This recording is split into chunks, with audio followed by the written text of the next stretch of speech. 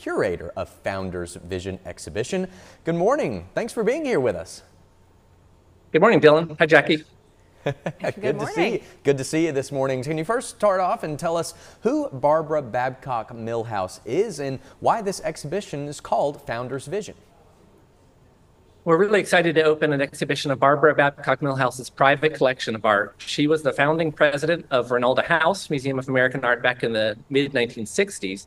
But she's been collecting for the museum, for the people of North Carolina, but she has a parallel collection for her own enjoyment. And we're sharing that for the very first time. And it's art from the entire span of the 20th century, looking at the modernism that Americans expanded into, and really when American art took center stage in the world, when the center of the art world really shifted from Europe to New York City. It's all under the same roof for the first time, which is really incredible. Can you tell us how Barbara started collecting this American art, both for her personal collection and then for this permanent collection at Reynolda House? Barbara, like her grandmother, Catherine Reynolds, who created Reynolda, and like her mother, Mary Babcock, who is really responsible for bringing Wake Forest to Winston-Salem, giving much of this land to Wake Forest. All three of those generations really wanted to be artists when they were young. Barbara realized at some point that she might not be the best artist in the world, so she switched to studying art and learning the mysteries of what makes art so powerful and why she loved it so much. And she started off, as many collectors do, trying to acquire European old master paintings, but realized that that was a risky venture. You never knew what was going to be authentic, what might be a forgery. So she switched then to American art, where she felt like she was on more solid ground because our history is so much shorter. She just fell in love with the art that she was seeing in New York in the galleries. So most of this work was collected in the 60s, 70s, and 80s. We have some of her dresses behind me that she wore to gallery openings to give a sense of her in the city in those decades. It tells really the whole story of the branching out and the diversity of American art in the 20th century. So we have more sculpture than we've ever had on view before, and more than 40 artists represented, including a lot of familiar names. Georgia O'Keeffe and Edward Hopper and Romeo Bearden. Behind me, a large Alex Katz painting. So more than 40 artists, 55 works. Wow, that's a lot, for sure. It's so interesting to hear like Barbara's thought process of the different kinds of art pieces, European, American, and New York and stuff. That's so interesting. Thanks, Phil. So could you just, I know you mentioned a couple of those artists that were listed. There's a lot. Could you go into a little bit more detail about them? Maybe some of your favorites and some of the big take-home artists that'll be featured there in the exhibition?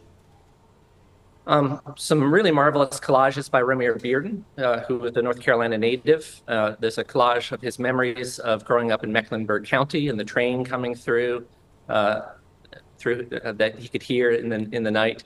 The Alex Katz that's behind me is really a major Katz from his greatest period, and that's been Barbara's goal for Reynolda and for her own collection, is getting a work that's really representative, really just a standout cover of the catalog kind of work from each of these artists.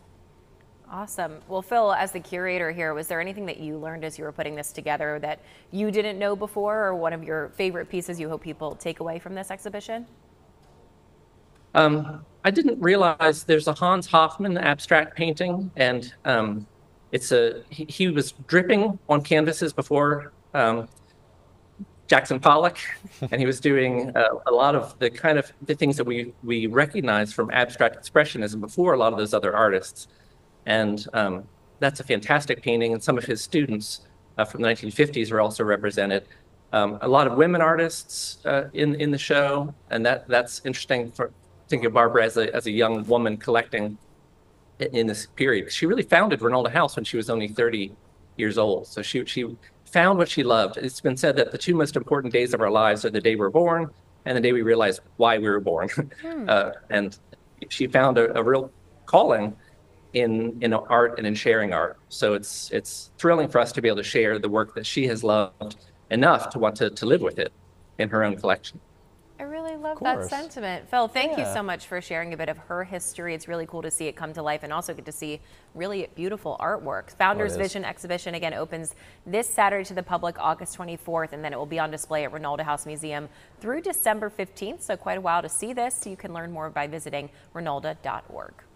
Yeah, plenty of time. Fascinating to hear about all that. Seems like a big, just wide variety of display, something cool to go see, maybe walk around. You could walk around the gardens I was going to say, out Reynolda, that whole area is one of my favorite spots to take people whenever they're visiting Winston-Salem. There you go. You can get the Winston history and then also grab a nice bite to eat or go around, walk around the garden. Ooh, so you got the village there. Yeah, for sure.